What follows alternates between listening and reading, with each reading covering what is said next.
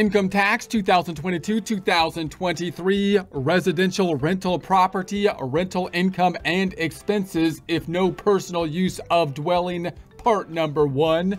Let's do some wealth preservation with some tax preparation.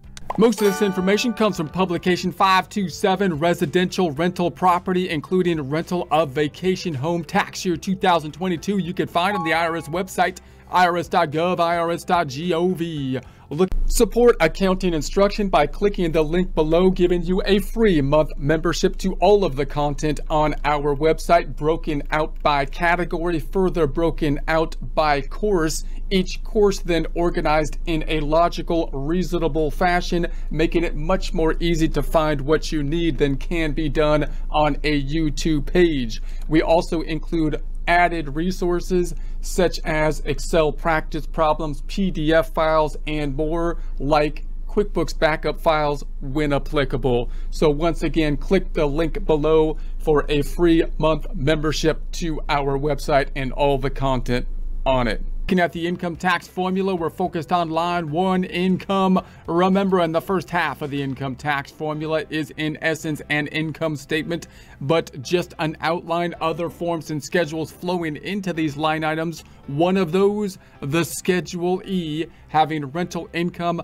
minus rental expenses, the net rental income in essence flowing into line 1, income, of our income tax formula. Let's get on to the rental income and expenses if no personal use of dwelling. So this is the most straightforward rental scenario, noting that generally we want to keep our business income and expenses separate than our personal expenses, because that helps us to do our bookkeeping properly, which helps us to populate our tax return properly. However, things get a lot more confusing when there's commingling, which we can't help sometimes, such as if we have a personal residence that we are also using partially for rental purposes, or if we have, say, a vacation home that we're using partially for rental as well as personal use. So let's start off with a clean cut case where we have just rental property. It's being used just as rental property, and those concepts related to the clean cut case will also be applicable to those less clean cut cases where we have personal use of the rental property in some way, either renting part of the property and using part of it for personal, or having a vacation home type of scenario. All right, so this chapter discusses the various types of rental income and expenses for a residential rental activity with no personal use of the dwelling. Generally, each year you will report all income and deduct all out-of-pocket expenses in full. That's the general rule. Any income that you get from an IRS perspective is typically included in income unless there's an exception for it.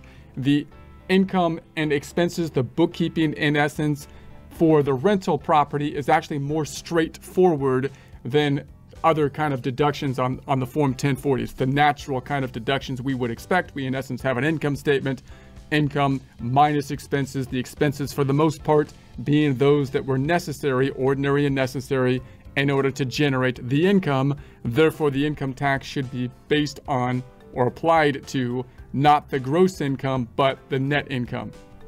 So the deduction to recover the cost of your rental property depreciation is taken over a prescribed number of years and is discussed in Chapter 2.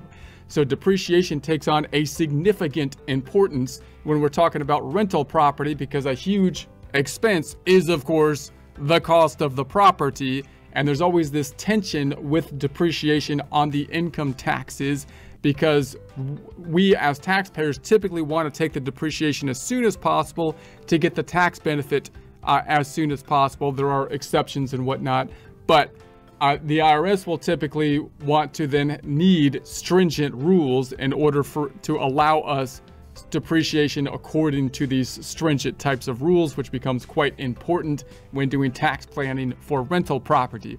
So rental income, in most cases, you must include your gross income, all amounts you receive as rent. That would be fairly straightforward. Rental income is any payment you receive for the use of or occupation of property.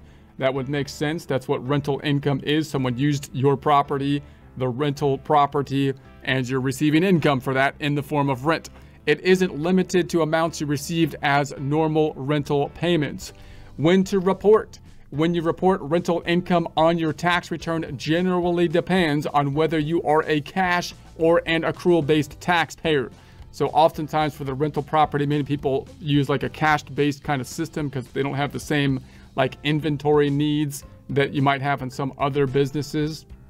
When we think of a cash versus accrual-based system, normally for like 1040 reporting deductions on like a Schedule A, we typically think of a cash-based system because we have to have actually given the cash, say to charity, for example, and that's the year in which we would record that kind of deduction. When we think of a business, the cash-based system is still kind of easier in some ways because you can basically tie the income and expenses to the cash flows.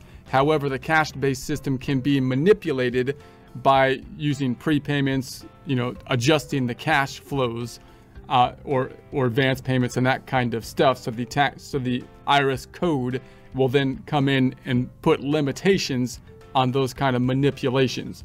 So the bottom line though is that when you first start your rental property, you typically want to make sure to pick the appropriate method of accounting because it can be difficult to change the method of accounting once you have chosen it, because the IRS does not want people to be flip-flopping between methods. They want consistency, otherwise they can manipulate the cutoff dates. So most individual taxpayers use the cash method. Cash method, you are a cash basis taxpayer if you report income in your return in the year you actually or constructively receive it, regardless of when it was earned. You constructively receive income when it is made available to you, for example, by being credited to your bank account. So for example, if you had rental use of the property, your tenant used the property in December of 2022 or 21, but you got paid in January of 2022 under a cash-based system, you would record the income when you got paid in 2022. But under an accrual-based system, you would record the income in December. So on a cash-based system, when you got paid in 2022, January of 2022, on an accrual-based system, you would record it when you earned the income, when the rental property was used in December. In our example of 2021, you could see that you have this timing difference, which could manipulate the income and expenses. Similar scenario on the expenses around the cutoff of the end of the year, for example. So accrual method. If you are an accrual taxpayer, you generally report income when you earn it rather than when you receive it. You generally deduct your expenses when you incur them rather than when you pay them. So if you're on an accrual-based system, typically if you think about accounting software, if you invoice someone for work done that you haven't yet received payment for, in the case of rental property, you can, like, if you were to actually invoice every month for the rent that you're going to receive, if you're receiving monthly rent, when the invoice goes out in December, you would then record an increase in accounts receivable and income at the point in time that you issue the invoice. But sometimes you might not be issuing the invoice so much in a rental property because it's a standard reoccurring payment once the contract has been made. But if you're tracking accounts receivable, then accounts receivable is an accrual account. The other side is usually income when accounts receivable goes up. More information, you can see publication 538, accounting periods and methods, for more information about when you constructively receive income and accrual methods of accounting. So types of income. The following are common types of rental income. Advanced rent. Advanced rent is any amount you receive before the period that it covers. Include advanced rent in your rental income in the year you receive it, regardless of the period covered for the method of accounting. So if you're on a cash-based system, for example, and someone pays you advanced rent for the next month or for the next 6 months or whatever, you would still record it as revenue because you're on a cash-based system, even though they haven't yet used the property. However, if you're on an accrual-based system, then you would get the money, but you would have to record it as a liability, an unearned revenue or something like that, an advance payment, because you haven't yet given them the use of the property. So in that case, you would expect you wouldn't record it in income till they use the property at some point in the future. But this is where the IRS comes in and says, I want an exception here. You got the money. We want our part of the money because you can pay us now, given the fact that it's in your hand. Right? So example, on March 18th, 2022, you signed a 10-year lease to rent your property. So 10 years. During 2022, you receive $9,600, which is, you would think, the rent for the first year, which makes sense, and that would be income you would expect. But then you got $9,600 of rent for the last year. 10 years later on the lease, you must include $19,200, both of those amounts, in your rental income for 2022, because the second payment was for advanced rent, even if you're on an accrual basis. However, a lot of times they'll structure this in a lease agreement as a security deposit or something like that, at which point it's not the last month's rent, but it's a security deposit. In that case, because you're assuming to give it back to the tenant, you probably won't, but the idea is that you're going to give it back to them, then it's not the same kind of structure, and you might not have to include it in income until you actually kind of claim it in some way, shape, or form. So canceling a lease. If your tenant pays you to cancel a lease, the amount you receive is rent. Include the payment in your rental income in the year you receive it, regardless of your method of accounting. Expenses paid by tenant. So if your tenant pays any of your expenses, those payments are rental income. Now, oftentimes this is just kind of a logistical type of thing that can get a little bit confusing, that we'll talk about more shortly. But you can also think of like a landlord trying to get around of rental income by saying, hey, tenant, I would like you, instead of paying me the rent, pay it to, I don't know, my ex-wife or something for alimony and child support or something like that. And therefore, because I didn't get the money personally, I don't have to record it as income, which will lower my taxes. Now that, of course, you cannot do, because that would be constructively the same as though you told the tenant to give you the money and then you paid for your personal type of expenses. So you can't really get out of income by saying, pay me the someone else my personal expenses, or by saying that you're going to receive something other than cash. Cash shower, cash shower, cash shower. If you receive property or something like that, it's still income. But then you have this other kind of format where the tenant might have paid for something that is really the landlord's responsibility, and then lowered the rental payment by what they paid. And so now you have like kind of a bookkeeping problem to record the proper amount of income and the expense. So because you must include this amount in income, you can also deduct the expenses if they are deductible rental expenses. So in other words, if you told the landlord to pay something personal like alimony or child support, then you don't get a deduction for that. It would just have to be included in income. But if they paid for some repairs or something that are the landlord's responsibility, you should record it in income and then record the expenses, which gets to the net same result, but it's more properly recorded. We'll see some examples. So for more information, you could see rental expenses later. Let's look at an example. Your tenant pays the water and sewage bill for your rental property and deducts the amount from the normal rent payment. Under the terms of the lease, your tenant doesn't have to pay these bills.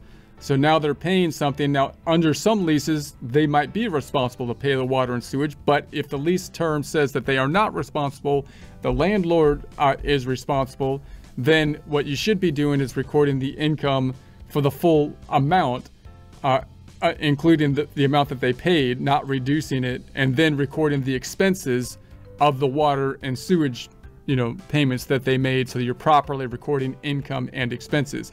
The net result is the same because you'll have either a lower amount of income and no expense, or you'll have a higher amount of income and then the expense, income minus the expense, the net amount being the same, but it should be properly recorded with the revenue being correct. The next example I think is more clear. So include the utility bill paid by the tenant and any amount received as a rent payment in your rental income. You can deduct the utility payment made by your tenant as a rental expense. Let's look at this one. I think is a little bit more clear. Example 2, while you are out of town, the furnace in your rental property stops working. Your tenant pays for the necessary repairs and deducts the repair bill from the rent payment. So let's just assume the rent was $2,000 each month, and then one month the furnace goes out while the landlord is gone, and the tenant's like, hey, look, I'll just take care of it myself, and then I'll reduce my rent payment by that. It's just like, okay, that makes sense. So now you had $2,000, and then all of a sudden they pay you $1,500 in like November or something. Well, that's, you shouldn't record it as income of $1,500 instead of $2,000. We should be recording it as revenue of $2,000 and then an expense of the $5,000 or $500 or whatever if it was for the expense, so that you have the proper income recorded and then the expense. The net result on net income is the same for that month of, you know, 1,500, but instead of recording just revenue of 1,500 and no expense, we should record the 2,000 revenue, so it kind of matches, everything makes sense, and then the expense. Okay. Include the repair bill paid by the tenant and any amount received as a rent payment in your rental income. You can deduct the repair payment made by your tenant as a rental expense. So example, your tenant is a house painter. He offers to paint your rental property instead of paying 2 months rent. You accept the offer. So include your rental income in the payments the tenant would have paid for 2 months of rent. You can deduct that same amount as a rental expense for painting your property. So you've got a painter. He's not just doing it on himself, on his own. He says, hey, look, I'll paint the property in exchange for 2 months of rent. So clearly, same kind of scenario. If the rent was $2,000 each month, and then in like October and November, there's no rent. It's not like you got no rent because you still are charging them $2,000. It's just that he's paying you now in the painting of the building. So you want to record it as rental income of $2,000 and then an expense of the payment of the building. Otherwise, it doesn't look quite right, right? Because they still. Now, if they note that if the painter said, I'm going to go ahead and paint your house, which isn't the rental property, in exchange for 2 months rent, well, in that case, it's not like you didn't get any rent once again for October or November. You still got the 2 months of rent. We could say 2,000 and 2,000, but you don't get an expense for the rental property because in that case, they didn't paint the rental property. They painted your personal home. So that would be an attempt to try to avoid the income altogether and not have to pay income taxes on it. But you can't do that because they paid you in something other than cash, something equivalent, you would think would be the general idea if it was an arm's length market transaction. All right, security deposit. Don't include a security deposit in your income when you receive it if you plan to return it to your tenant at the end of the lease term. So we talked about the last month's rent where you have to record that in income if you receive it. But if it's a security deposit, because it's securing like damage and it's not something that you expect to give back to them, or at least in theory, then you don't have to include it in income, even though you received it. But if you keep part or all of the security deposit during any year because your tenant doesn't live up to the terms of the lease, include the amount you keep in your income in that year. So if you say, okay, you did something, you broke the wall, you cracked the window or whatever, and I'm going to keep some of the security deposit or something like that. Now it's income because now you don't have to give it back. But of course, you're probably going to use it to pay for whatever the crazy tenant did, throwing the keg out the window or whatever happened. So if an amount called a security deposit is to be used as a final payment of rent, it is advanced rent included in your income when you receive it. So if it's categorized as advanced rent, then it's rent and you've received it in advance and the IRS wants a portion of it. So other sources of rental income, lease with option to buy. So this is where it gets a little bit confusing on the lease terms because it's kind of like, well, what is this? Is this really a sales transaction or is it a leasing transaction, right? So if the rental agreement gives you, your tenant, the right to buy or rent property buy your rental property, the payments you receive under the agreement are generally rental income. If your tenant exercises the right to buy the property, the payments you receive for the period after the date of sale are considered part of the selling price. So one reason that becomes messy is because if it's rental income, you'd have to record it as rental income that could be subject to passive activity rules and all that kind of stuff. But if it's a sale of the property, then it might be a capital gain situation where you might have different income regulations from ordinary income to capital gain income. That's a little bit more unusual situation. Part interest. If you own a part interest in rental property, you must report your part of the rental income from the property. So you own the property, part of it, with someone else. Maybe you have a partnership or something like that, in which case you might have a flow-through entity like a partnership, where the K1 would flow through to your 1040s. Rental of property also used as your home. Here's where the messy situations get, where there's that the commingling of business and personal. We'll talk more about in future sections here. But if you rent property that you also use as your home and you rent it less than 15 days during the tax year, don't include the rent you received in your home. The idea there being, I believe, that it would be immaterial, too small to really matter because it was only rented for 15 days. Also, expenses from this activity are not considered rental expenses. Also, by the way, one reason the IRS might do that is to say don't include an income, is because if you include it in income, then it's likely you're going to have expenses that might be over that amount, greater than that amount, in which case you're going to try to take losses, right? The IRS is trying to avoid you from taking losses all the time. Or they're skeptical of losses. So also, expenses from this activity are not considered rental expenses. For more information, see used as a home but rented less than 15 days under reporting income and deductions in Chapter 5. So rental expenses. In most cases, the expenses of renting your property, such as maintenance, insurance, taxes, and interest, can be deducted from your rental income. So similar to a Schedule C situation, you've got pretty natural expenses when you're thinking about an income tax system. Those that are in essence ordinary and necessary to generate revenue make sense to be deductible because the tax should be imposed not on gross income but on net income.